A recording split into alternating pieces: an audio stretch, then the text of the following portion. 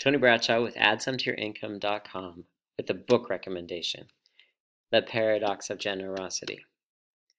The Paradox of Generosity is something that changed my life, and it helps me to further speak with boldness that when you give, you receive more. It doesn't make sense to accountants, and it didn't make sense to my brain either.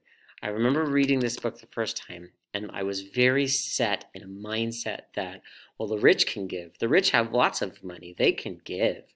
And that's great for the rich. Like, they can do their thing. I'm a school teacher. I don't make very much money.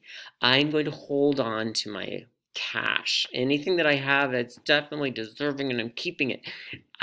In reading this book, remember that the thought actually wasn't what was written on the page, but I was sitting there reading this book, and I had the realization, I'm rich. I can read.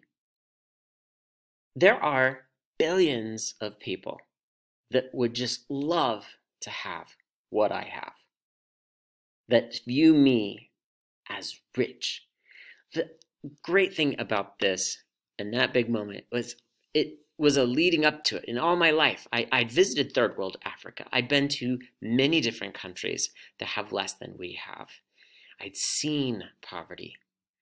And I came back here and I got into work, I got into teaching, and I got into this mindset that I was living in poverty, which was a lie. By the way, teachers, here's poverty and here's the teacher's salary. So I'm not saying that being a teacher means that I was making lots of, I removed my finger, I was going to read some quotes, but I guess I don't have to. I feel like I'm making my point well enough here.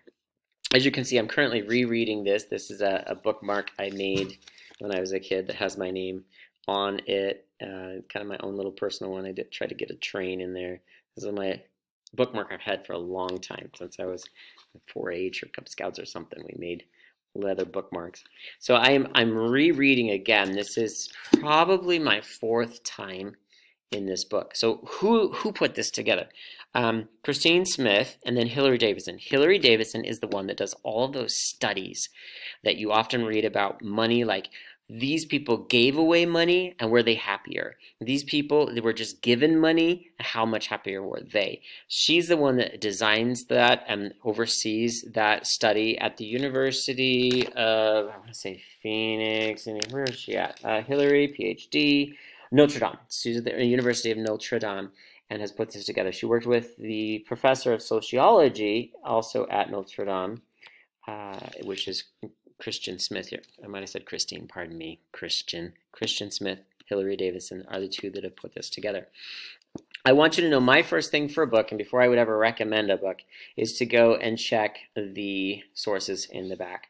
So with the notes is where it's at. So just glancing here to prove it. So this is the beginning of the notes. Next to some of their data is back here too. So you can kind of really dive deep into what they're saying.